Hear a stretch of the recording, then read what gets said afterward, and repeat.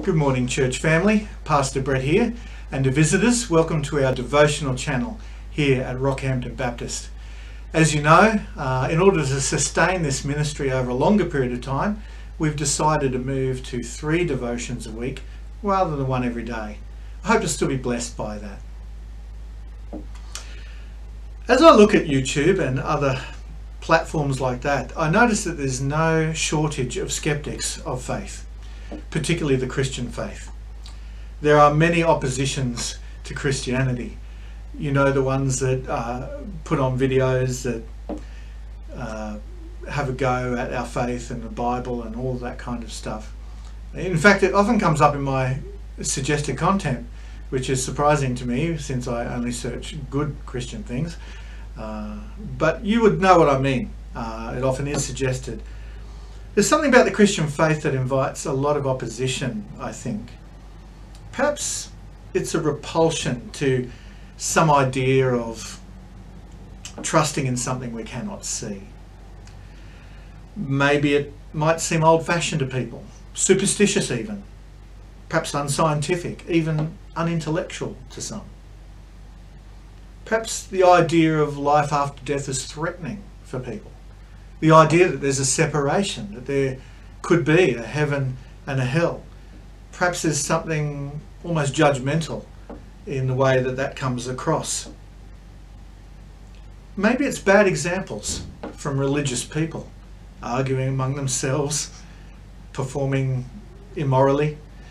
There's something basically intolerable about people that preach virtue but don't practice it.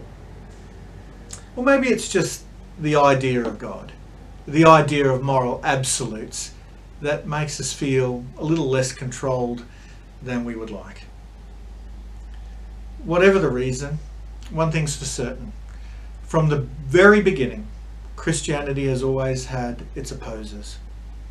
There has always been opposition and persecution. To those who are committed followers of Jesus Christ, it's a given.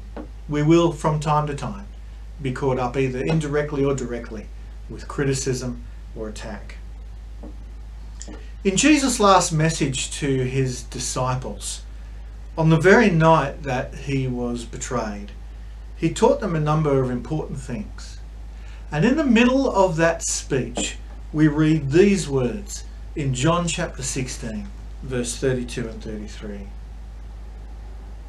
But the time is coming, indeed it is here now, when you will be scattered, each one going to his own way, leaving me alone.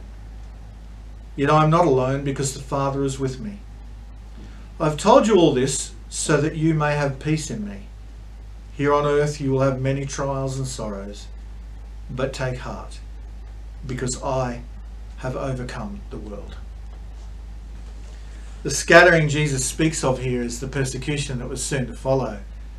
Within hours, Jesus would be arrested and the disciples all fled for fear of their own life. Later on, after Jesus rose and the Holy Spirit came upon the church, there was renewed persecution. And all the way through the church story in the book of Acts and in the New Testament, repeatedly we see this theme of the opposition of the gospel and the severe persecution of the church, and sometimes state-endorsed persecution. I think that's what Jesus meant when he said, in the world you will have many troubles. It's a given for those who would follow Jesus. But the encouragement here that in the word that Jesus gives is that he claimed victory in all of this. He says, but I have overcome the world. In other words, we as followers of Jesus are not in a position of defeat or defense, but in a position of victory. Jesus has won the battle already. Our future is certain. There are times when we as Christians feel like we might be the persecuted minority, but it only seems that way. In fact, we are ambassadors of the Lord Jesus Christ, and we carry the message of eternal life. It is powerful and life-changing for any who would believe it. And it is a trick of the devil to try and bully us into some kind of embarrassment or shame in order to keep us quiet and stopping us from speaking this message that we have.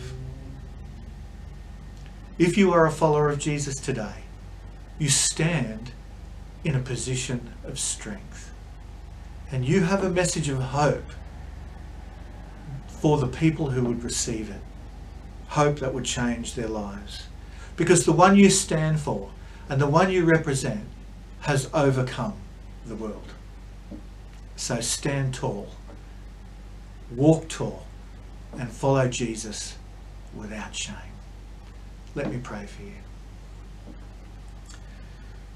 Father, we seek always to represent you well. We know the message that you spoke into being, that you demonstrated for us by raising from the dead. That message is powerful to change lives. It opens up a reality of eternity that so many people will scoff at. But Lord, we know the truth of it. For you yourself rose from the dead and ascended to heaven, where you live now and preparing a place for us. And we thank you for that. I pray, Lord, for Christians everywhere, particularly for those who are listening today, that they would not shrink back or be afraid. Yes, there will be opposition, but Lord, there is victory in standing with you, for you have overcome the world. Help us to be strong in that, I pray in your name. Amen. Well, keep walking with God, keep talking with him, listen to him as you read the Bible, and if he does speak, make sure you trust and obey. Look for an opportunity to bless others, and see you soon.